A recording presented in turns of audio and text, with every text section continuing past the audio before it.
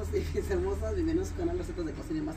Hoy les traigo un delicioso guisado de un frito de puerco al estilo Recetas de Cocina y Más, que te va a súper encantar, que va a estar de chupete para que lo prepares. Vénganse a los ingredientes. Aquí tengo yo 3 kilos de carne. Yo tengo mitad de costilla y mitad de pecho. Así me gusta combinarla. Tú puedes comprar pura costilla, pura maciza o puro pecho, lo que te gusta de la carne de puerco. Manteca, sal al gusto. Vénganse para acá. Aquí tengo yo 12 chiles guajillo, 12 chiles guajillo, 2 chiles pasilla. Yo nada más agarré un puñito de chile puya. Ese es para que te le dé el sabor, el sazón y el color. Todo eso es bueno. Este es opcional, el chile de árbol. Yo agarré nada más igual un puñito nada más con lo que agarras con tus manos. Ese porque nos gusta picosito aquí en la casa. Pero eso es opcional. Si no quieres ponerlo picoso, no se lo pongas.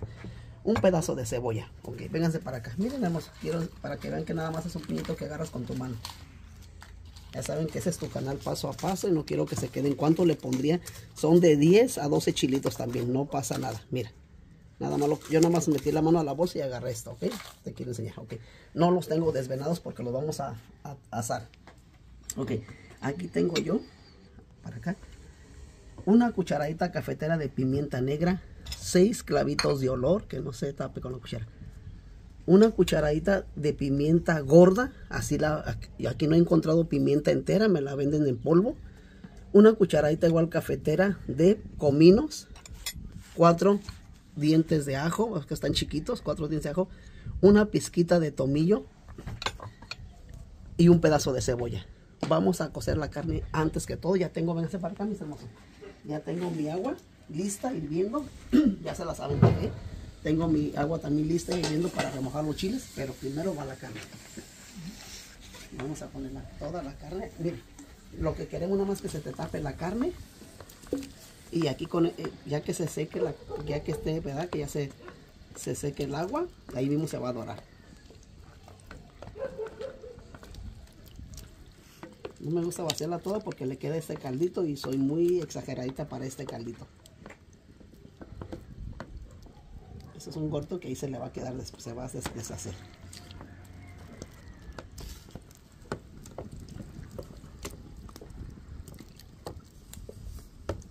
Ahí está. La dejamos aquí, vamos a ponerle lo que sigue. Como les dije, sal al gusto. Yo le pongo de sal. ¿Cómo le vamos a probar? Lo que es una cuchara con la que te comes tu sopa. Nada más. ¿Cómo le vamos a probar cuando ya le pongamos el guisadito? Y disculpen que anda un poquito ronca. He estado un poquito delicado. El pedazo de cebolla. Ese se lo voy a partir. Quiero que me gusta poner ese. Una cucharada sopera de ajo en polvo sin sal, no tiene sal tampoco, mira. Ok, nada más, ahí está. Le damos una movida y aquí la vamos a tapar, que se consuma todo el líquido, porque aquí mismo se va a dorar solita. Ya saben que ya el agua ya está hirviendo. La tapamos, no falta nada, está así. Continuamos aquí. Está calientita, esta ya está lista para poner los chiles. Vamos a poner los chiles. Yo no les quito su tallito porque mi madre me enseña de que así, allá está la hermosa por allá sentadita, me enseña de que así los ponga para que no pierdamos la semilla, porque la semilla te le da un espesor. Es sus costumbres en sus tiempos de mi mami, dice. Ya cuando lo vamos a hidratar, entonces ya le vamos a quitar su rabito. Y aquí lo vamos a dejar que se estén asando. También opcional el chile de árbol para que te quede picosito este delicioso frito de puerco. Y cuidándolos, hermosos, porque mira, luego los empiezan a tostar.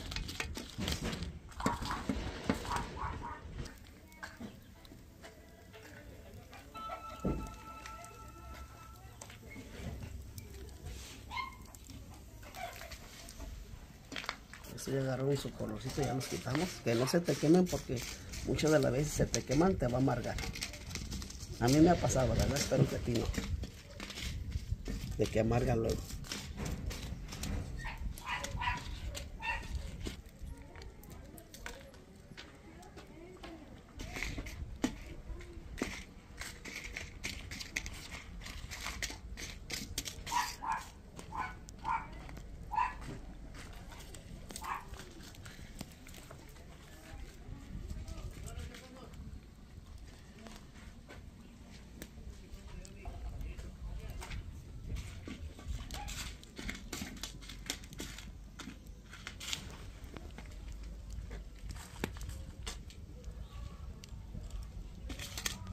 Ya están los chiles. Miren, yo los desvené porque luego me preguntan que si no les quité su tallito, ya se los quité. Vamos a agregarlos. Ahí sí ya los tienes que partir para que se te hidraten más rápido. Con toda la semilla.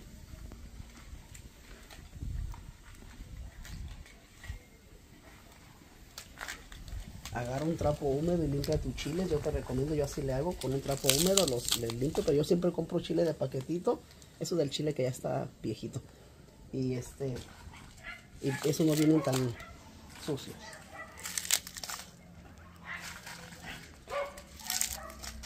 Agarramos todo y lo tapamos. Que se hidrate. Mientras se cuece la carne y continuamos. Vamos a partir la cebolla. Esto es muy importante, mis hermosos, esto, vengan. Que suelte su grasita, todo lo que vamos. Una pasadita nada más rápida también. Con tu misma mano rápido le mueve nada más, o lo que tú tengas. Empieza a soltar su olor, empieza a soltar su grasita de la pimienta, del ajo. Y eso es muy bueno. Una pasadita nomás. Y lo quitamos rápido porque se te puede quemar. Eso sí lo vamos a vaciar ya todo aquí. Que vamos a licuarlo con todo. La cebolla la vamos a dejar ahorita un rato más. Porque eso se te quema.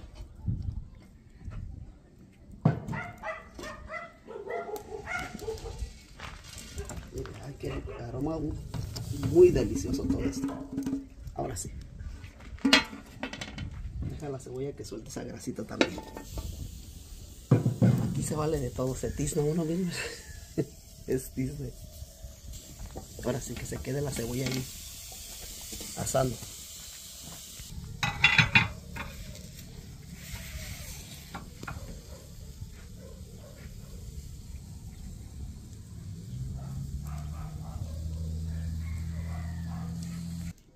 Vamos a agregarle la cebolla, los ajos, que es lo que nos faltaba. Mira.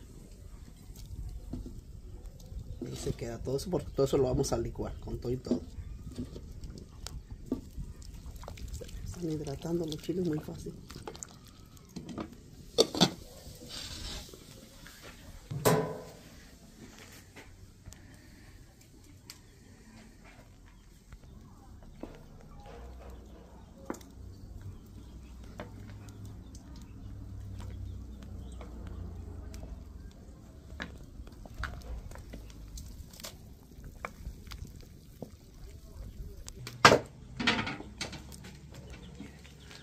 Ya vamos a agregarle la manteca.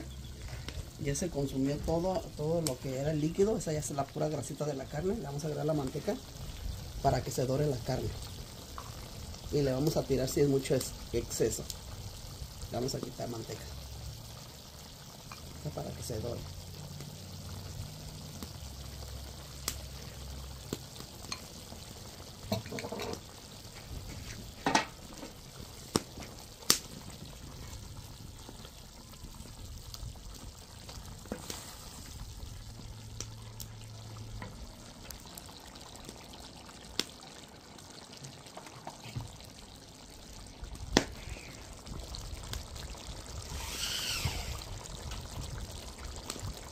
Ya está, mis hermosas, así que tiene que quedar, no bien dorada, nada bien dorada, no, nada más así, mira, un color chulo.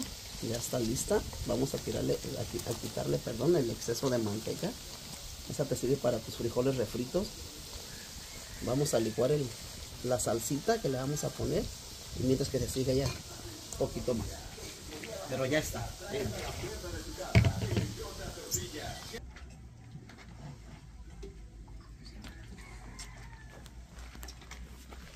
Todo lo que tenemos, todo aquí. También el agua que es donde se remojaron también.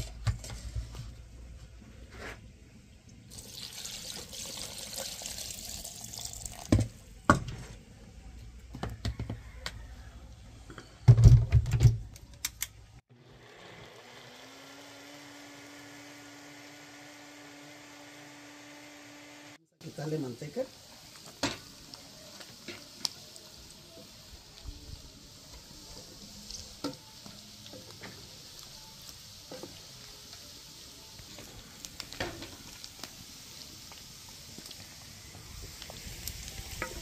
Ahí está, con esa. Suficiente.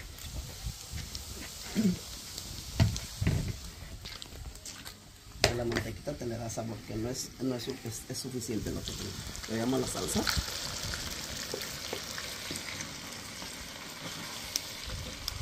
Esa aroma deliciosa por todo lo condimentado que tiene. Lo que faltó.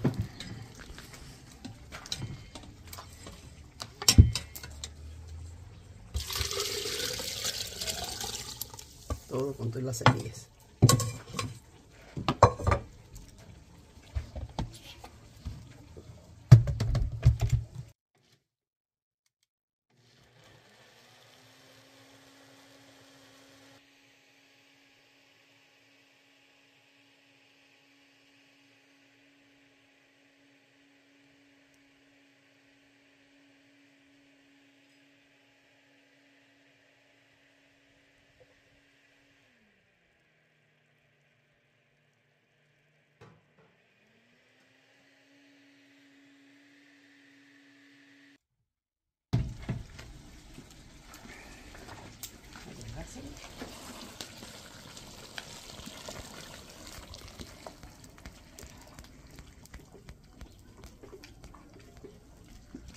Y aquí se va a quedar que se esté sazonando, como siempre les he enseñado. Les voy a mostrar. Ay, está delicioso. Vamos. Pero antes que todo vamos a probarle si nos falta sal, si pide otra cosita. Siempre como buena cocinera, tenemos que probarle, testear nosotros primero la comida, antes de servirle en tu mesa. Está deliciosísimo. Muy delicioso, no le falta sal, no le falta nada, fue suficiente la que le pusimos, pero ya te lo dejo a tu gusto. Aquí se va a quedar, mis hermosos, para que se sazone. Vamos a tapar.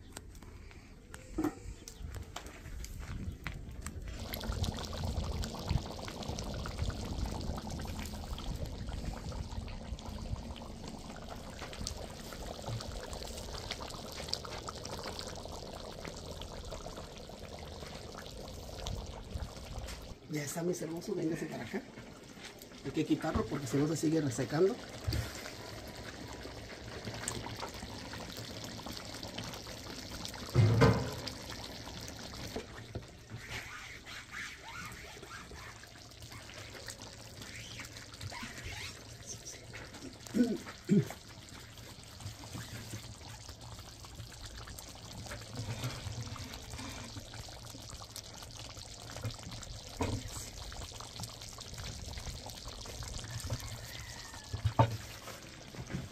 Se me abran las servilletas.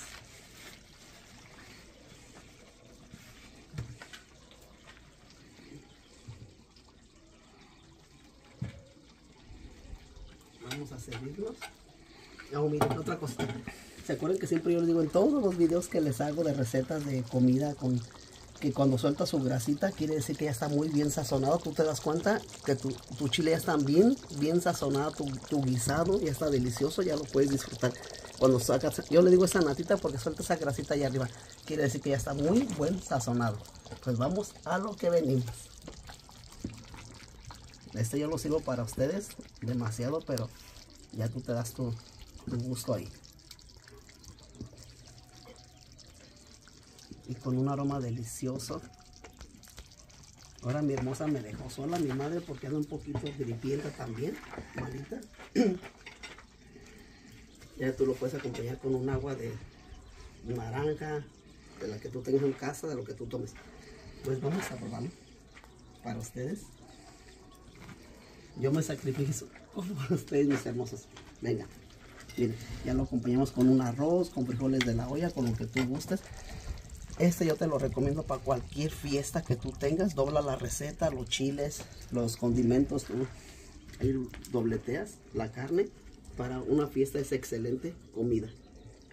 Miren, y suavecita que te queda tu carne. Es un chiquito carne. Esta. Vamos a probarlo para ustedes con mucho cariño y respeto, con permiso.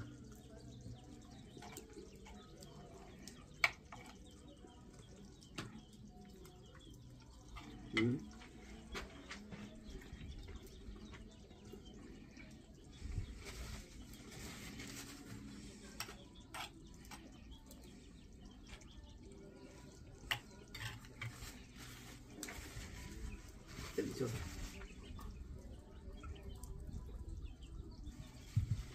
Les puedo decir, mis hermosos, que se me olvida que ustedes están detrás de cámara. Yo quiero continuar, seguir.